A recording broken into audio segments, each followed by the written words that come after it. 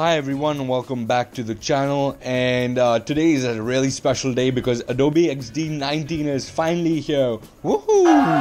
And I was super excited for this update and it's finally here. So let's get started with all the new things that are there in Adobe XD.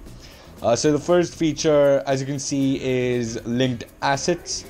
Now, linked assets means you can bring in colors and all the other components from an existing project, which of course has to be a cloud document. So if I say linked asset, it'll show me all the cloud documents and even the ones which have been shared with me. So if somebody shares a document with you, it'll be here as well. So let me go to a project where I might have some assets. So this is a project I've been working on.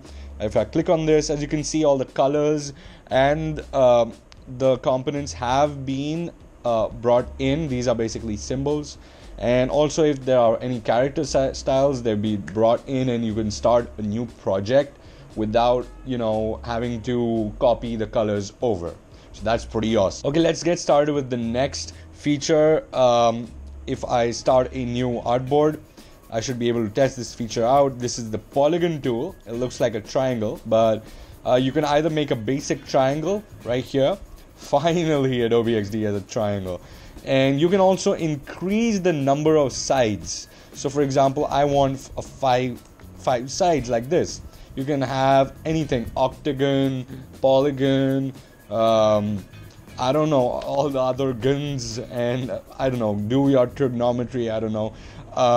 So you can have as many sides, 12, I don't know, 50, but this will now become a circle because there are like 50 sides. If I zoom in, you can see there are these little crooked sides like this, so it's limitless. And you can also change the border radius of each of these. So if I do 6 sides and I want a border radius of 50, see how it now has curved edges? That's pretty awesome. So this is like a full feature. It's not half baked or anything.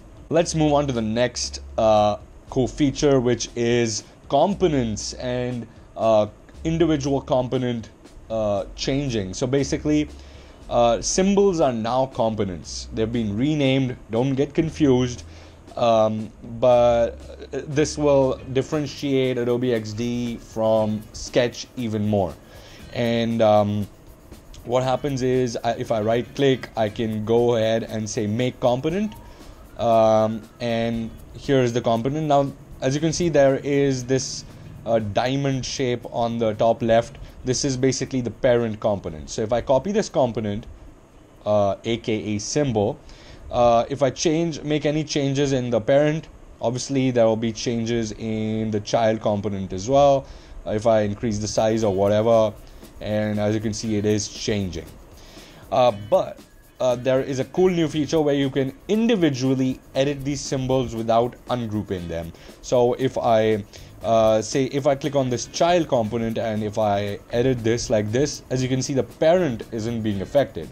So whatever symbols are parents, they will not be affected. Only if the parent is edited, all the other children will be edited as well.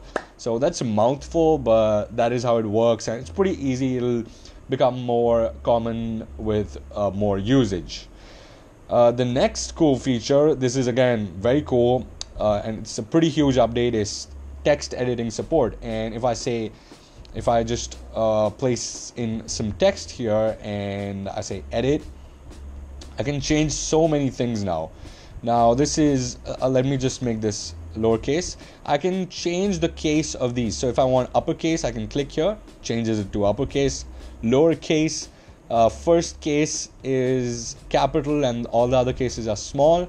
Now this is one feature that even Sketch doesn't have, or does it? No, even Sketch doesn't have the first letter being capitalized. That's pretty awesome that Adobe XD is ahead. Now you can also go for a strike through. We had underline earlier, but now there is a strike through feature as well. So there's a little line which comes up. Obviously the underline is there, so you can have both underline as well as strike through. I don't know if it's a bug, but it works pretty well for me. Yeah, so that is more advanced. text support right there. Okay, the next cool feature is with auto animate, and next cool feature is with animation triggers. So if I have two artboards, and if I want to rotate this triangle like this, something like that, you know, just want to rotate it like this, a little more maybe. I want to rotate it on my space bar. So if I click on my space bar, it should do it. So now there is keyboard and gamepad support. So if I go to prototype and I click on this triangle and I take this arrow to the second artboard, and if I go to trigger, as you can see, there are keys and gamepad. Now gamepad could be gamepad keys as well. So it could be, I'm not sure if it supports Xbox and all those controllers to go with, but if it's true, that'll be awesome. I don't have a gamepad right now, so I can't really show it to you. But press a key to assign. If I press the space bar, okay, this is a huge error. There is no space bar support. I don't know if that's a bug with this current version, or if it's not intended. But for example, I click on the right arrow. As you can see, it fills in the right arrow here, and I want to say auto animate, and all the features I'll just keep the same. So if I go to prototype and if I click on the right arrow, it'll just switch to this other artboard and it'll animate seamlessly. So I can have so many options. I can have the up arrow, down arrow, left arrow. I can have K, L, O, P, any keys. This will work really well with keyboard. If you want to have like a keyboard support, like a fake keyboard, this will work really well. Other things like shift, space bar aren't working. Special characters work, but all these shift and enter works as well, but shift doesn't work for some reason.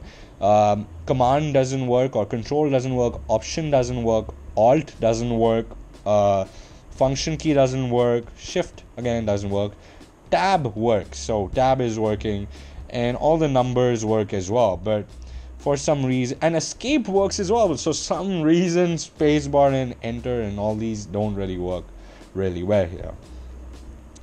Now, so that was the animation support. That was pretty damn cool.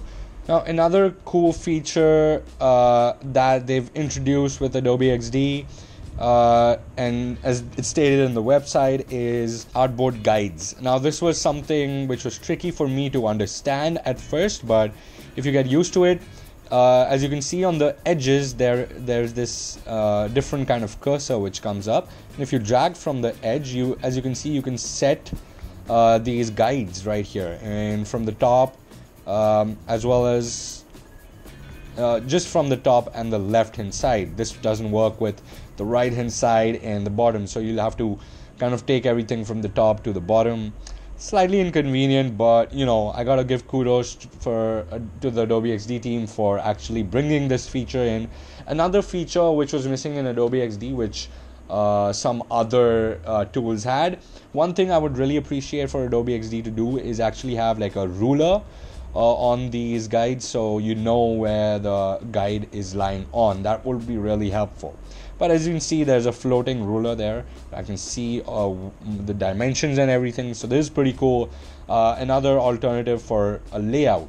Yeah, that's pretty cool.